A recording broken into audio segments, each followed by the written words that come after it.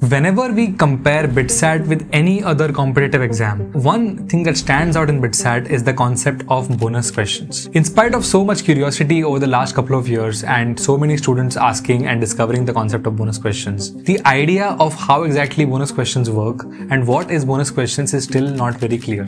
Most people think that if you do not attempt the bonus questions, then it is impossible to get very good score in BITSAT. Some of them also say that the level of questions that are asked in bonus are much more difficult than the actual BITSAT paper. Which of these things are true and which of these are not?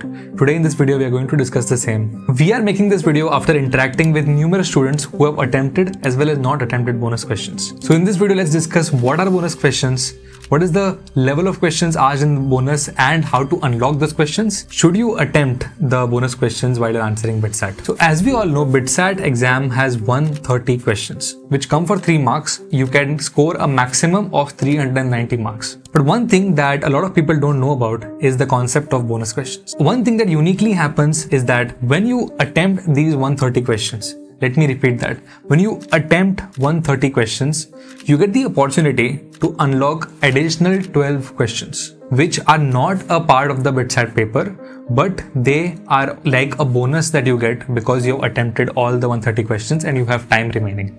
As we know that these 130 questions come for 390 marks. But if you have 12 additional questions, that means that it is possible to score more than 390 marks in the BITSAT paper. Yes, once again, let me clarify. The BITSAT exam is out of 390 marks, but it is possible to score more than 390 marks if you attempt the bonus questions. This doesn't mean that it is a compulsion to attempt bonus questions. In fact, most of the students don't even attempt it, and we will talk about this later in the video. So most of the students, instead of focusing on the 130 questions, they get curious about these 12 bonus questions and they ask us many doubts. Most of these doubts are related to the level of bonus questions, how to unlock these questions, and what are the subjects that are asked in the bonus questions. Firstly, if you want to unlock these bonus questions during your BITSAT exam, the only thing you have to do is attempt all the 130 questions. Once you attempt all the 130 questions, you will automatically get an option on your screen to unlock the bonus questions and attempt those 12 additional questions. One thing that you have to keep in your mind, which is very important, is that once you choose to attempt the bonus questions, you cannot come back to the first 130 questions. That means that you should attempt those bonus questions only and only when you are sure and confident that the questions you have done in the 130 questions are mostly right. There is not a very clear idea about what the level of bonus questions is, but based on the interactions we've had with students, they said that the level is at par with the other questions of the BITSAT paper.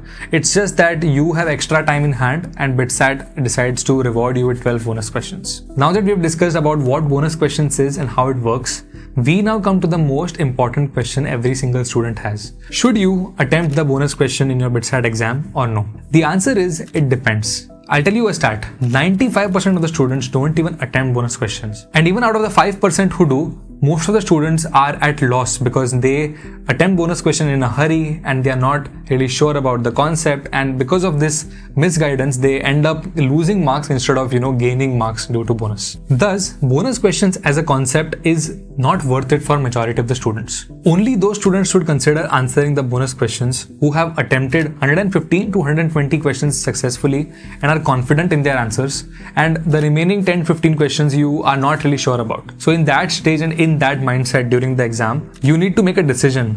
Are you willing to risk those 10-15 questions? And let's say worst case scenario mein, if all of them are wrong, you will get a minus 15 marks and you have to recover that. You have to break even with at least 5 to 6 correct questions in the bonus section. Only if you're in that stage where you're easily attempting 115 to 120 questions, that is getting at least 300 marks in your mock test or in the final exam, you have the idea you are going to score this much, and only then you should make that conscious decision of attempting or not attempting the bonus section. At phodu.club, we always recommend you to attempt the 130 questions that you have because they are more than sufficient to get into the topmost branch in BITS Pilani, any campus. अगर इन 130 questions में से अगर तुम 120 भी सही कर लेते हो, then you will get a plus 360 marks and minus 10 marks, that is 350 marks, which is again more than sufficient to get even CS in Pilani or Goa or Hyderabad. Before ending this video, one very important thing that I'd like to point out is that this doesn't mean that we are discouraging you from attempting bonus questions. It is a very good opportunity for those students who are confident in 115 or 120 questions, or even let's say worst case 110 questions, you are confident in. But be very cautious and be very mindful about the bonus section when you take that decision. Because majority of the students have not had a good experience with the bonus questions. Either they have lost marks or they have lost time. Time because you cannot attempt the previous section, and thus let's say even if you had a doubt in one question, you cannot recheck it. इसलिए सब कुछ अपने attempt में पहले check कर लेना and only then make that decision of going to the bonus question. हड़बड़ी में and because of that restlessness, don't jump onto bonus questions because you are only going to regret it later. 130 questions में से 30 questions are coming from English and LR. So if you want to know how to prepare very well for English and logical reasoning section and score 90 out of 90 marks, so then click on this video and you will get a strategy that we have made for English and logical reasoning. Thank you so much for watching this video. All the very best for your BITSAT exam. साथ में फोड़ेंगे.